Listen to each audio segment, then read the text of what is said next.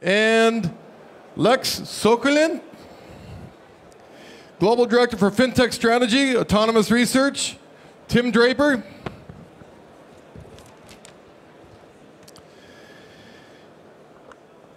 The founder of Draper ESPRIT USA. And Pascal Gauthier, the president of Ledger France. Hi, everybody. I hope so I can't take credit for being the founder of Draper ESPRIT. You're not? No, Simon so we're gonna Cook have to change is. it, yeah. But, sorry about that. But I created the Draper Venture Network, so we're good. Anyway, I need to be honest sorry, about that. Sorry, a little bit technical issues here. Good, no problem. Let's get it going. Today we are here, and I hope you're as excited as I am to talk about cryptocurrencies and ICOs, which went mainstream last year. It has become a great way, actually, to fund startups. And today, with our three speakers, we're going to be discussing how it's evolving, how that market is evolving, and what it means for you, general audience, to potentially invest in that kind of ICOs. So we're going to get going soon. First, I'm going to ask one of these gentlemen, what exactly is an ICO? Could you refresh our minds and exactly tell us what it is? Sure thing. Thanks for having me. I'm Lex. Most of my time I spend looking at fintech and researching crypto and these developments. So I'm going to try to condense a long rabbit hole of information into 2 sentences.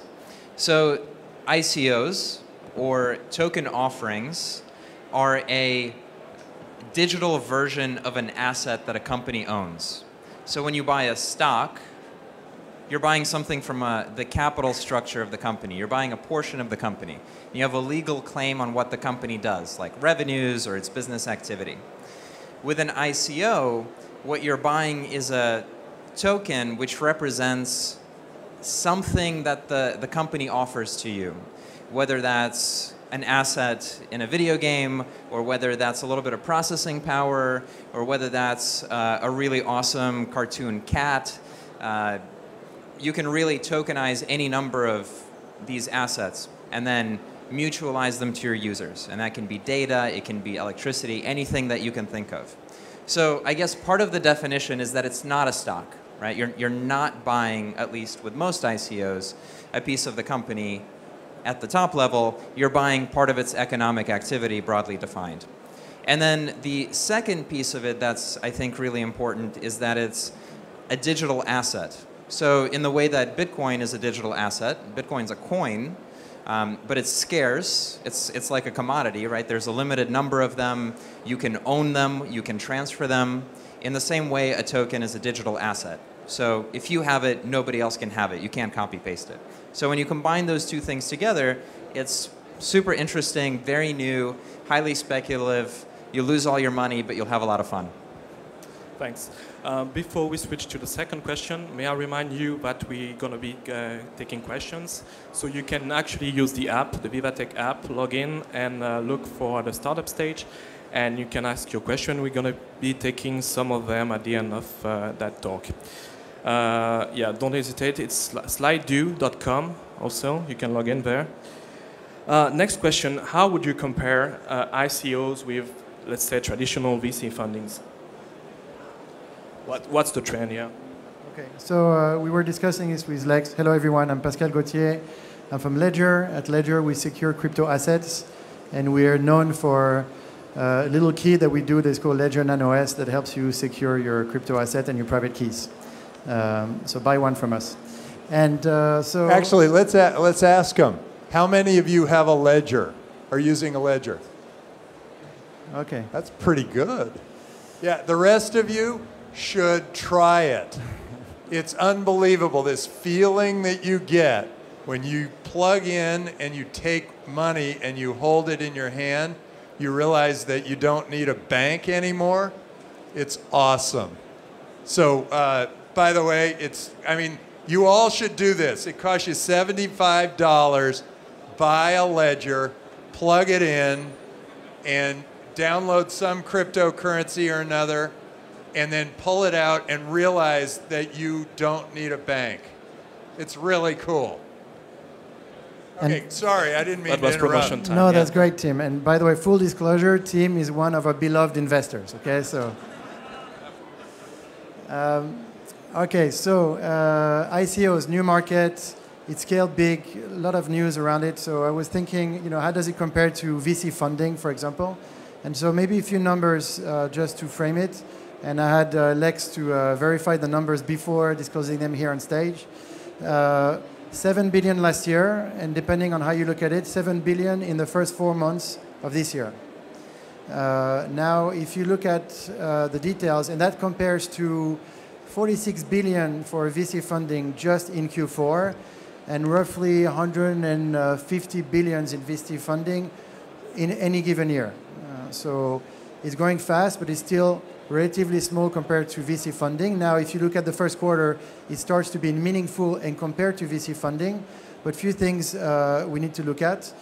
If you look at granularly what's happening, you can see that there's some trend of ICOs that is actually following the price of the coins.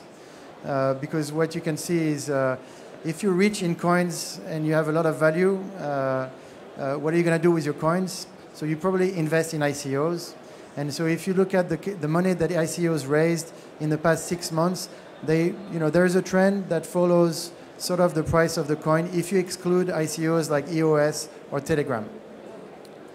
So it's big, it's growing fast, but you need to look into the detail to understand how it really works and how to compare it to VC funding. Mr. Draper, you invested in a lot of ICOs, I'm presuming, last year. What would be the advice you'd be giving to a newbie in that market? So the way I look at these ICOs is it's great because they're what I've been looking for to try to transform the venture capital business. We've been providing bad service at a high cost for a long time. And it's about time we took on, there was somebody who came and disintermediated us. But with that, what I look for in an ICO is pretty much what I look for in any entrepreneur. Do they have that drive and that passion and that determination to become successful? And will they focus on this coin for the rest of their days? And that's what I'm really trying to find. And an ICO is a movement. People think it's just a way of raising money. You need to create a movement. You need to create something where after the ICO, there's a market for your coin. There's a reason for that coin to be out there and to exist. And you've got to understand that the value of that coin that you create is the square of the number of nodes in your network. It is Metcalfe's law. So as Bitcoin continues as people add more Bitcoin wallets, the value of Bitcoin continues up. Same thing's true with all these ICOs. As you find your marketplace, the value goes up. So Telegram's ICO comes out. They've already got a built-in network, because there are a lot of people that were listening to Telegram. You've got to create that kind of a network. So the two things. One, you've got to create a marketplace for what it is you're selling. So somebody's got to care about your coin and want to buy it in the future after the ICO. And the second is you are creating a movement, and it's got to be a movement like for a sociological transformation. Okay, it's got to be something that really matters to people. I've seen ones that are like for ecology, and that's like a movement, or for women. There should be a women coin. I don't know what are you guys doing? Get a women coin out there. It will spread like crazy. Anyway, think about it that way. Build a network, and you'll have an ICO, not a successful ICO necessarily, but a successful coin, which is your real end goal. So I just want to disagree on anything with you just for fun. So Yeah. I'm just gonna make something up. Bring it on. You know, I'm very bullish on tokens and coins, and I think it's spectacular. But one practice that you should watch out for, and I feel like these koala bears giving me a lot of credibility right now, really helping me make my point. So one of the things, imagine you have a restaurant, except it's in virtual reality. So we have a virtual reality restaurant on Decentraland, and we're going to tokenize our restaurant and do an ICO. Okay, what are you going to tokenize? Well, we'll tokenize our tables. We have 10 tables, we'll tokenize the tables, and you can buy a table token, you get a portion of the revenue of the table, and every year we burn a table so it's worth more. Okay. Or we're going to tokenize a coupon for the revenue of the restaurant. So if you want to eat here, 25% off if you use our token, and anyone you refer in, 25% off for them, and then you get paid out. Right? Or we tokenize the forks, or the food, or the wallpaper. And if you look at today's token landscape, this is how schizophrenic it is. The things that people are tokenizing as their asset, right? The examples I gave are real examples of Binance and other companies. When you apply them to what a company we understand does, kind of make no sense. So what I worry about is the token design actually aligning with the story that a woman coin or a restaurant coin actually sells, because just to tell the story is not enough. Yeah, okay, that's interesting. I think you're right, because I think that there is a marketplace already for that restaurant, and the restaurant wants people to come, and so they create a token for, you know, being there, going there a lot, or whatever it is.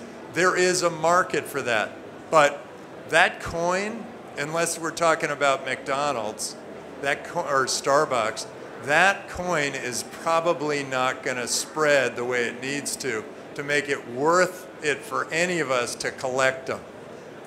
So I think you've got to think in terms of sure, you need a marketplace for it. So if it's a woman coin, they're going to have to figure out what's the market for it. But I think a woman coin could be as generic as Bitcoin. I think it could be, yeah, notice my tie? Bitcoin tie. Just thought I'd everybody. Okay.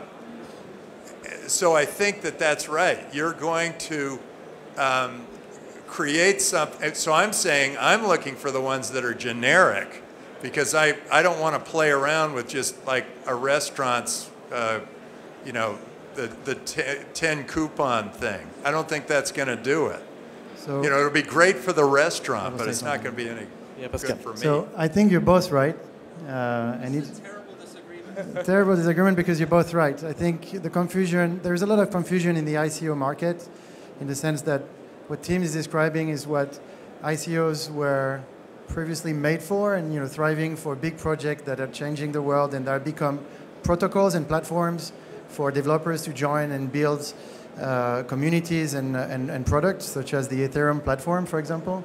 And what you're describing is what ICOs are becoming. So there are various kinds of ICOs, which is just a way of raising money for your restaurants. And I've been approached several times recently by various entrepreneurs that just use the mean of ICO just to raise capital to fund a project that could have funded otherwise. And I think this is why you're hearing the debate, which is there are many forms of ICOs. And today it's about user manual and like, do you invest or not on ICOs? And it always comes down to any kind of form of investment. It's like, be very careful when you invest into an ICO, because it's been turned into this magical word that means that raising a lot of money very quickly and without making any sense. And so I think for some project like the Ethereum project, it was very valid and definitely brought a great platform to the world. On other projects, it's less valid, and it's just a scammy way of raising money. Just a thought, which is something, a number that I found somewhere, maybe on your website, but it's 10% of all coins, ICO coins, have already been stolen. So also what you need to keep in mind is ICO is a form of token, it's a form of digital money. You still need to protect your private keys. And all ICOs, almost all ICOs, are able to be stored on a ledger. There we go. Let's move on. What can we learn from Telegram recent ICO? What does it tell us? What can we learn from that? Well, I mentioned Telegram earlier. I think it was able to raise an extraordinary amount of money. And the reason it was it had a built-in network. Yeah. And so they figured out sort of a model where they could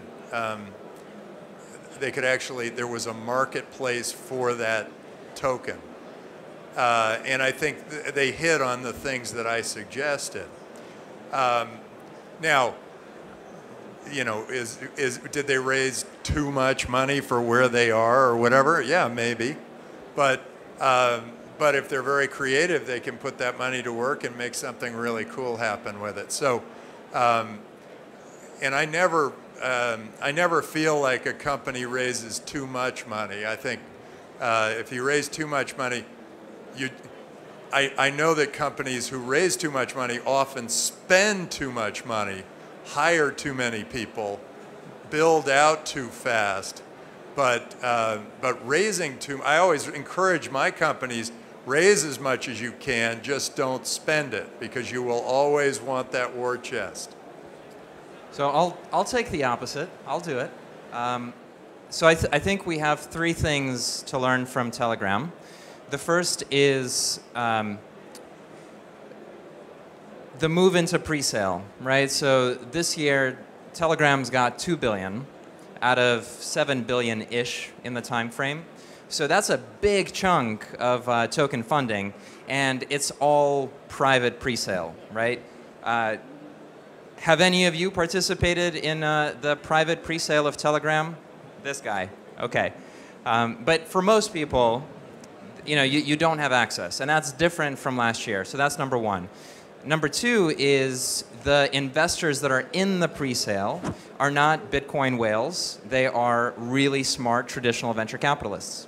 So it's the second wave of institutional investors that's coming in, and it's a different type of capital, which means the space is more mature. Are we touching here the limit of the ICO movement? Because now it's basically limited to people who are already rich, who can actually invest in this kind of ICOs. Well, I think there's the other 5 billion, right? So there is the other end of the argument. So Telegram's opposite in the world is EOS, and they've raised 3 or 4 billion, and it's all crowdfunded from South Korea, from small checks across the population. So I think it is getting splintered, though, for projects in this way. And then I think the third thing from Telegram is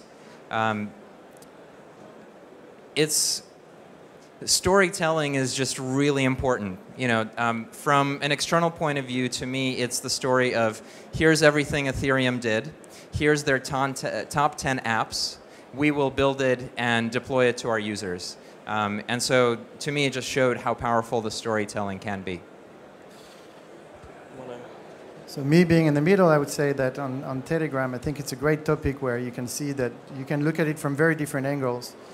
And then time will tell, because as we looked at the white paper, the Telegram white paper, even internally at Ledger, and from people that are more technical than me, we have to say that we didn't really get what they were trying to achieve. And so we're still in the expectative of understanding the big vision of Telegram behind this ICO and why they need so much money to do whatever they're going to do, because it's still unclear to us.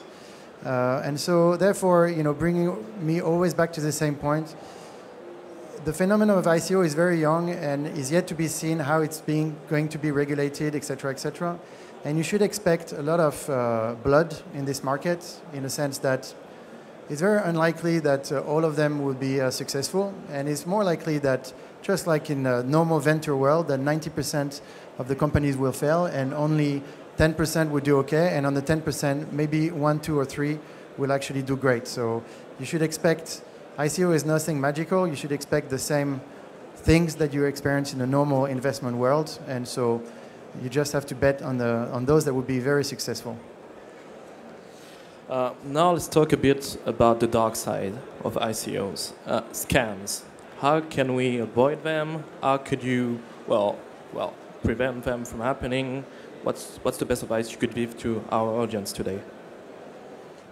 Yeah, and what's interesting here is that you're saying that there's a very direct line between, you know, the ones that are good and the ones that are bad.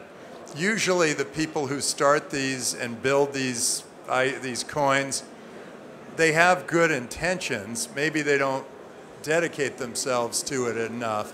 So if you're out there, if all of you are thinking, hey, I want to go buy some coins, make sure that the people behind the coins are really dedicated to what they're doing. And make sure that it's not just like, you're not just sort of jumping in because George over there bought some, or Sam, or Melissa. You want to really use your own brain. And don't go thinking, oh, the government's going to protect me from this. I mean, you got to use your own brain. I hate this when everybody thinks that they've got to be protected by the government. The government has their own, they're thinking about themselves. They're not thinking about you, they're thinking about themselves. So make sure that you're not, you know, go out there, think for yourself, go buy the coin that you think is going to be really interesting and going to grow a good community and has really good people behind it where you feel like, wow, they're really great. And, you know, you could argue that Telegram's a scam. You could argue that any of these are a scam. Who knows what's going to happen? When you buy a coin, you're buying a piece of, you're buying like a Kickstarter for societal change. You're buying like this thing that will change society. You want it going in that direction, and hopefully the people who are driving the coin and creating the coin are also thinking that way. When everybody says, well, oh, what about regulation? Why do we let regulation be this like huge dark cloud over our heads? It ruins creativity, it ruins imaginations to have these people just saying, I don't know what the rules are going to be, but I know I can come get you later. You know, it's just dangerous. It's bad for society, and we slow down progress. So let's stop asking about regulation. They don't know what they're doing, and they're getting too heavy-handed. And it's heavy-handed without telling us what the rules are. Malta, I just met with the Prime Minister of Malta. That guy has decided we're going to create very clear rules. Okay. So if you want to start an ICO, do it there. We're running out of time. Sorry to interrupt, but yeah. Alex? Well, it's my time too. I know. No, we're going to be taking questions, and actually we have some polling for you. I would like you to log into the VivaTech app. We're going to do a small polling. That should be up soon. Well, it's a simple question, basically. I just want to agree with Tim before it's over. Really? That, yes. Now? So the thing to watch out for, well, 2 points. One is the memes and electricity. So a lot of crypto is memes, right? From Dogecoin to literal memes that you trade. But that's always been the case. That's a human brain at work. It's always been that we trade ideas. And then the second is electricity, right? So some things are fundamental and change how things work, what we build things on, right? So Bitcoin is like introducing electricity or the internet. So when you're looking at these things, figure out which of these is real. And then on the meme side, today we live in a world with propaganda bots, right? And when you're launching an ICO, it's trivial to buy basically an army of information manufacturers that will tell you this thing's the best, that will pump up your Twitter, that will fill up your Telegram. So you have to be very thoughtful to pull apart whether the information is real or not. And I would just say one thing. Okay, so far our questions are, I don't know, yeah, you did a good job, and actually. no. You convinced them, actually. See? That's the result. So just one thing. So there are real scams. So be careful because there are real scams. Not everyone is a thoughtful entrepreneur, and there are people that are using the buzzwords to build real scams and actually steal money from you. And that happens not just because it's ICO, just because in the world of finance and money, when you have a buzzword, usually people use it to scam you. And when your cousin is coming to see you to say that he's going to do a great ICO, run away from him because he's going to do that soon. And that tells you that maybe the market is overheating a little bit. And so if you have a lot of money to invest, make mistakes. If you have small money to invest, there are other vehicles today that are probably safer for you. Voilà. Okay, I guess we answered most of the main questions. We're going to go for the last one. Is the ICO market going to crash? How do you get your money back? Oh, yeah. So it is going to crash. It is crashing right now. We predict that there will be a few winners and a few great ICOs and a lot of stories where you have dead walking ICOs, so meaning ICOs that are not doing much, but have raised so much money that they can go on forever, and also terrible stories where you'll never see your money again. So we believe that it's going to be a market with very few winners. I actually think that we are going to see more concentration in coins. I think it's going to go very much the way the internet did, where internet went up, it came down. They called that the bubble, but it wasn't really a bubble. It was like a small wave before a huge wave. But the huge wave is going to come, and it's going to be a little more concentrated. But if you don't know which ones are out there, maybe you want to do to buy a bunch of them so that you're there when the really big ones happen. My guess is that Bitcoin will be there, Ethereum will be there, probably Bitcoin Cash will be there, and then there will be some other winners who are really cool technologically, who are looking at things in a new way, and they become, the equivalent of the Googles and the Amazons and the Facebooks of the world. Life is risk. Don't be afraid of risk. Take it. Don't take more risk than you can afford. Thank you. Well, that'll be it for us. Thank you for your attention. And